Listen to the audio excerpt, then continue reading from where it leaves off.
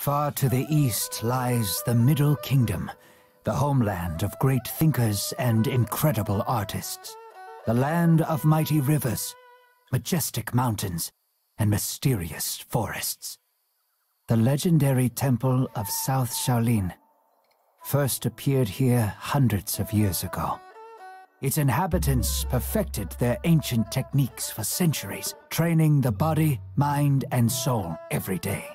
Fearless monks defended the temple from both ruthless bandits and the terrible forces of darkness. But their greatest challenge was the invasion of the Wuku, pirates from the east who landed on the country's southern shores. When the government, mired in corruption, was unable to withstand the enemy's assault, the Shaolin monks decided to break their own rules and help. Joining forces with the Imperial Army, the monks managed to defeat the Wuku troops at the cost of many of their own lives.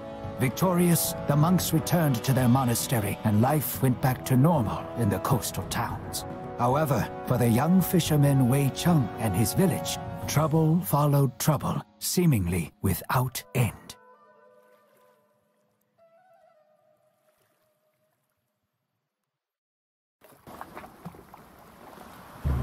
Bandits again in less than a month. I must find grandfather. He probably went to fight them on his own again.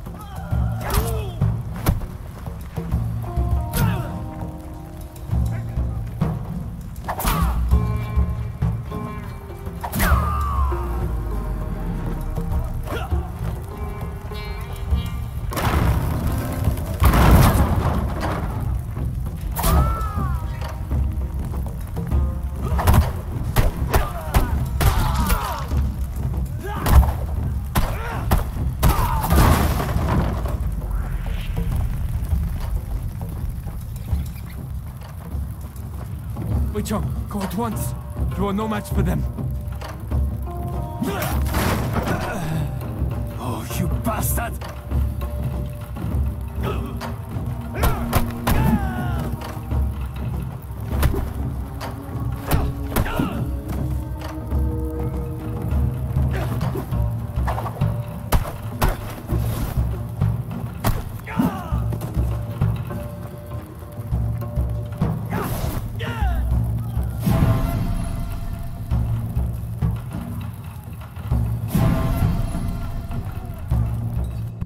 Wei Cheng lay bleeding to death in the middle of his plundered village.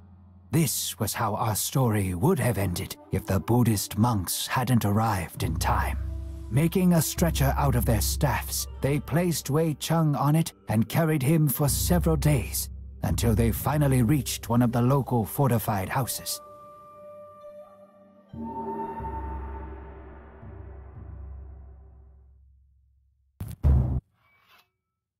You have awoken at last.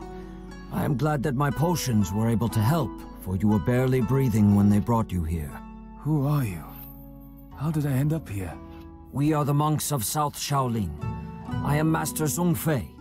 On my left is Master Guanli, the leader of our group, and Master Xuan Pai, his right-hand man. You are in our camp in an abandoned Tulu, not far from your village. Our scouts found you among the ruins and brought you here. Thank you. My name is Wei Cheng. My grandfather was beside me in the village. Did he survive? I am sorry. We arrived when it was all over, and the village was nothing but a smoking ruin. You were the only survivor. Monsters. I will hunt them down and kill each and every one of them. Do you really think that these are normal bandits? We are sorry to bring you such sad news, but at least you are safe now. You are recovering quickly, and will be able to return to your relatives soon. Do you have somewhere to go? I lost my parents when I was still a child, and my grandfather raised me. The rest of my family lived in the same village.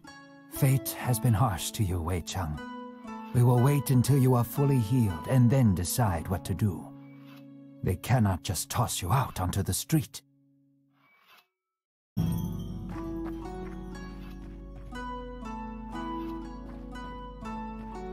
Hello, Wai Jin. My name is Lu Haibo. You don't look like a monk. Huh, you're a sharp one. I am but a poor merchant, as well as the captain of the ship Sparrow Feather. We will meet the monks in the south, in the Fujian province.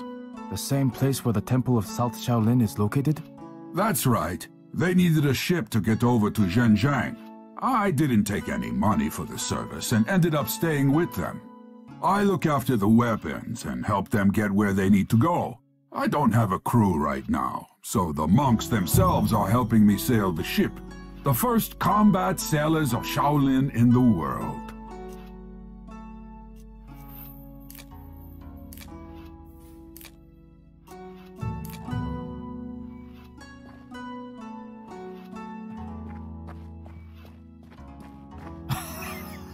I guess you have some balls, lad, and you can stand up for yourself.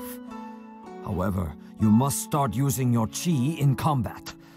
Follow me, and I will teach you how to achieve it. Let us start with focusing on the internal power within you. Try to feel how it flows within your whole body, filling every part of you. Now, go ahead with one of the strokes, but keep it slow. Try to get all of your energy in it.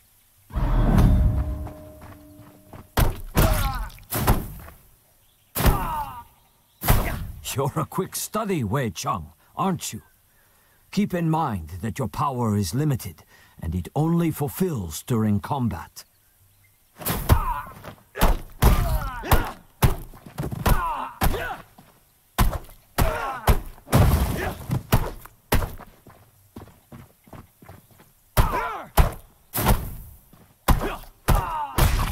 Good job. Now you can either practice a bit more with Yin or head back to Tulu. It seems like you have to deal with something there.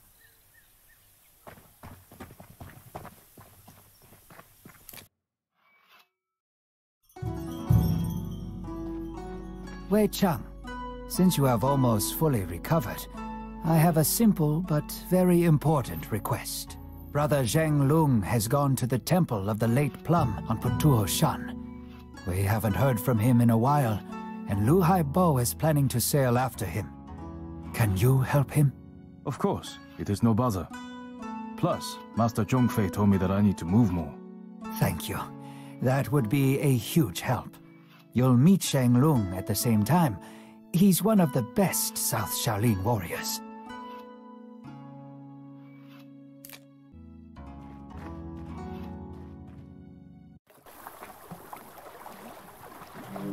I'll go and check the hold, since we recently developed a rat problem. I will wait here for you. Who are you trying to trick, Beardy? You have boxes of wine down there, not rats. These are herbal potions. Hurry up. I want to leave before noon. Strange. The gates are broken. The temple has been attacked. We must find Changlong.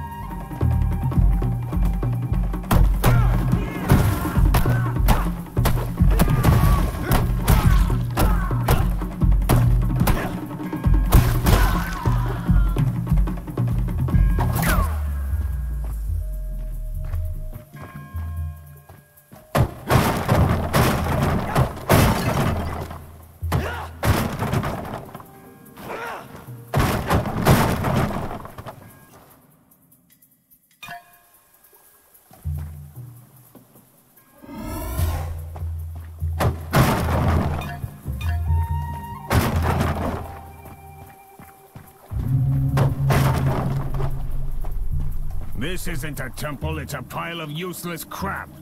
Well, did you morons find it? We've gone through everything, even the toilets, but it's nowhere to be found. Shit. Finish off the monks and this lowlife, then burn this place down. Who are you calling a lowlife?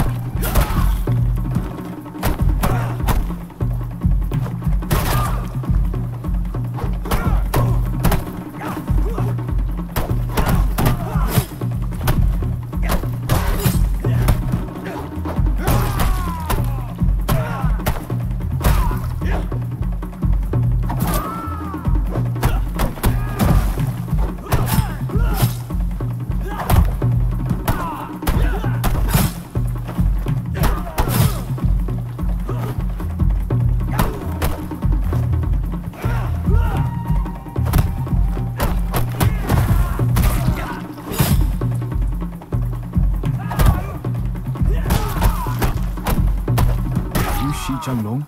That's right. You must be the fisherman. Yes, my name is Wei Cheng. Shi Guanli has sent me and Liu Haibo to get you. Looks like this Hulk has beaten the crap out of you. That was only round one. However, I must admit that their leader, despite fighting with the grace of a drunk pelican, possesses superhuman strength. Quick, let's head to the ship before Li Haibo starts complaining again that we're dawdling.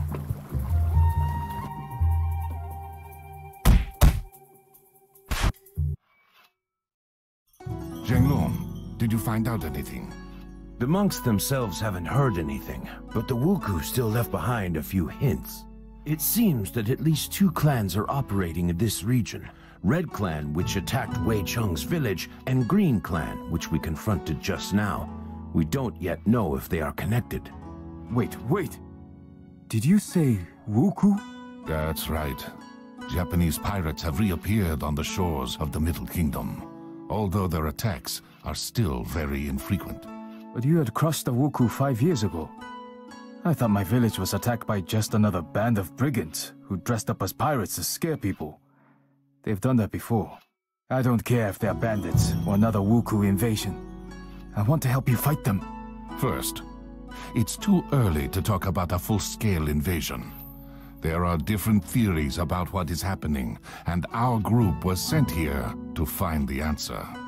Second, if we need help with fishing, we will be sure to call for you. Fishing? Hey, I fight better than you do. Yeah, pull the other one. How would a simple fisherman know how to fight? Staff fighting was a skill passed down through the generations in my family, as well as fishing.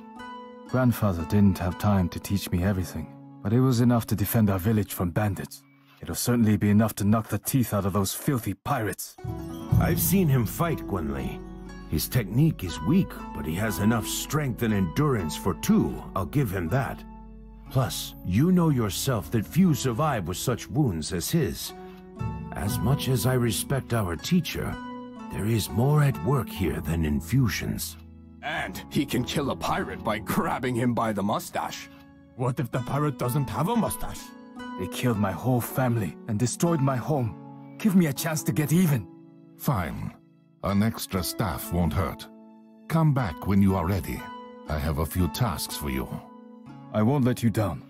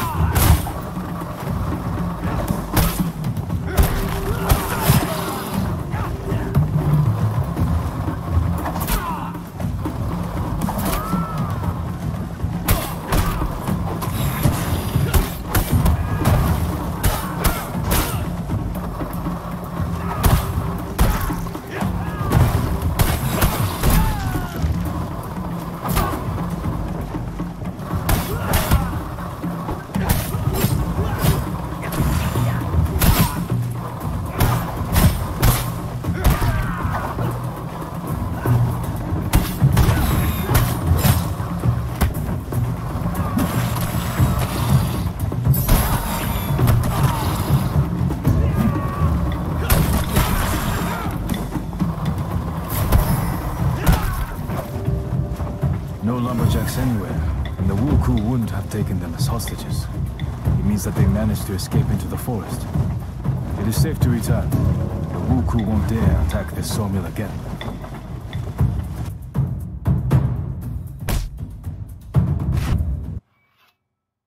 The Wuku have occupied a small village north of here. According to reports, the same red-masked swordsman who wounded Zhang Lung also led the attack. I thought masks were only worn on holidays. Every day is a holiday for that cutthroat. Silence, you idiots! Zhang Lung and Wei Cheng, you will come with me to free the village. The plan is simple.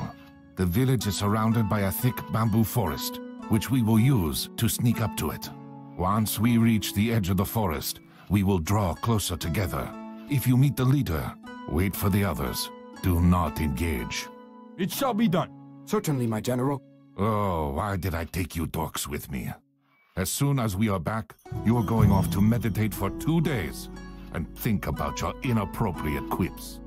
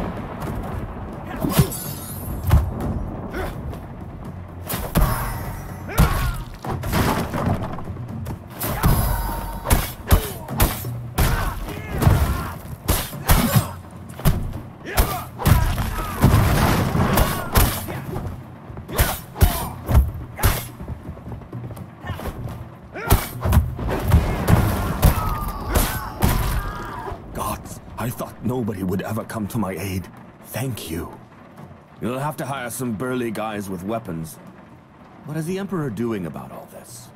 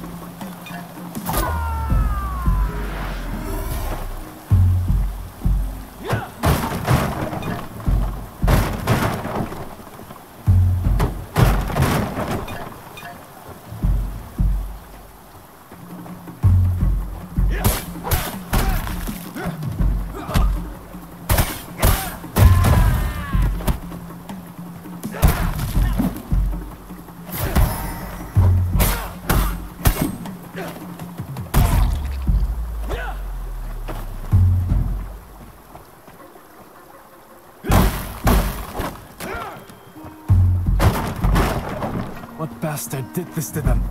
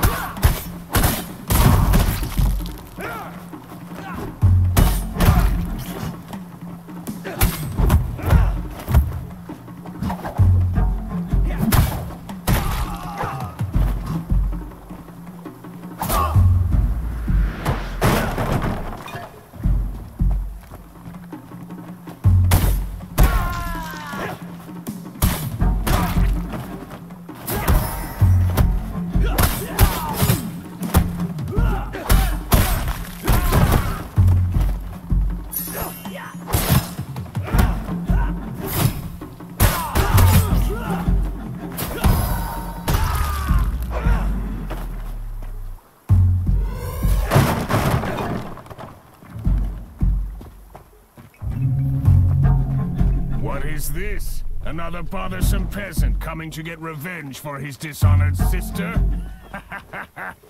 You haven't even pissed yourself in fear like the others. Do you always talk this much, or only when you're about to die? How daring! I like it. I'm about to add another head to my collection. Come on, Pipsqueak. Show me how you wave your hoe about.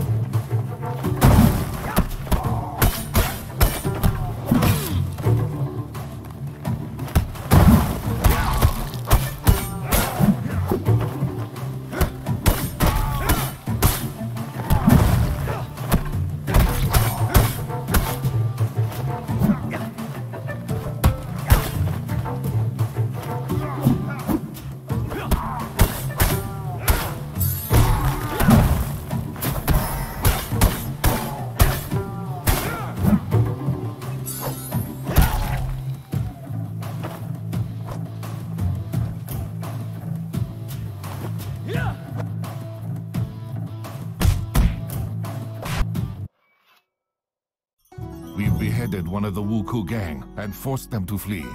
I'm afraid that this is only the beginning, so don't let your guard down. You were a great help, Wei Cheng. Well done. This doesn't cancel out the fact that he engaged their leader without waiting for us. I gave you clear instructions, fisherman, and you disobeyed me. And you weren't here, and he could have escaped. We had completely surrounded the village, so he had nowhere to run. That was the whole point of the plan. There is great power inside you, Wei Cheng, but it is held back by your rage and hunger for revenge. I can take you under my wing and teach you everything that I know. But you must promise to obey Master Guan Li and I, and not let anger control you. All right, I promise. Our heroes didn't get to celebrate their victory for long. The Red Wuku clan, which had disappeared after attacking Wei Cheng's village, suddenly reappeared in the south of the province. Teams led by the warrior in a white mask swept through the helpless villages, leaving behind only smoking ruins and mounds of ash.